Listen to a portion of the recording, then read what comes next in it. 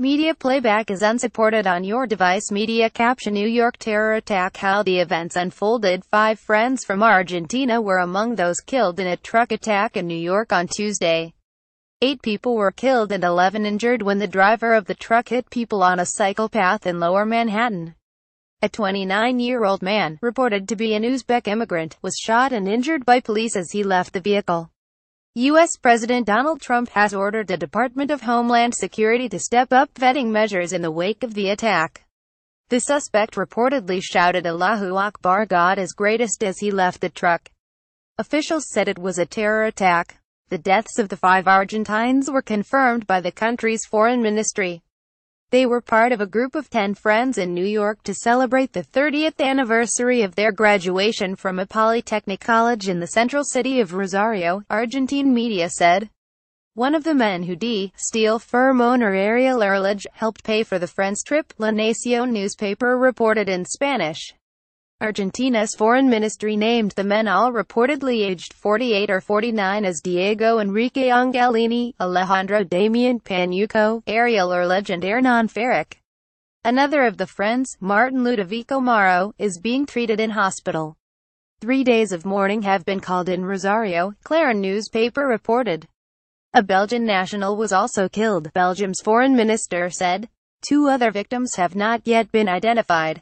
How did the attack unfold? Media playback is unsupported on your device. Media caption: Way will be undeterred by the attack, says New York City Mayor Bill de Blasio at a news briefing. New York Police Department NYPD Commissioner James O'Neill said shortly after 1500 local time 1900 GMT, a white pickup truck rented from retailer Home Depot struck cyclists and pedestrians while being driven along the West St. Houston-St. path for many blocks. The vehicle then hit a school bus, injuring 2 adults and 2 children on board, and came to a halt. The driver emerged holding what appeared to be 2 handguns and made a statement consistent with the terror attack. He was shot in the abdomen by a police officer stationed near the scene. A paintball gun and a pellet gun were recovered from the scene. Mangled bicycles littered the scene of the attack, which occurred as much of the city was celebrating Halloween.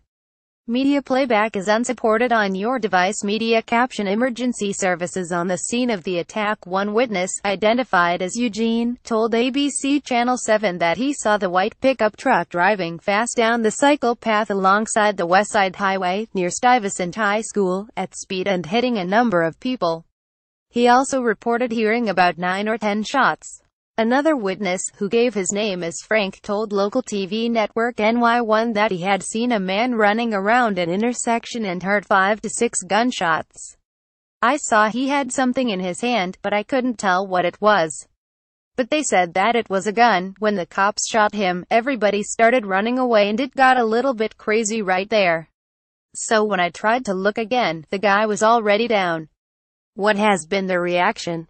President Trump had been briefed about what happened in New York on Tuesday afternoon, the White House said. He then took to Twitter, saying in NYC, "Looks like another attack by a very sick and deranged person. Law enforcement is following this closely. Not in the USA.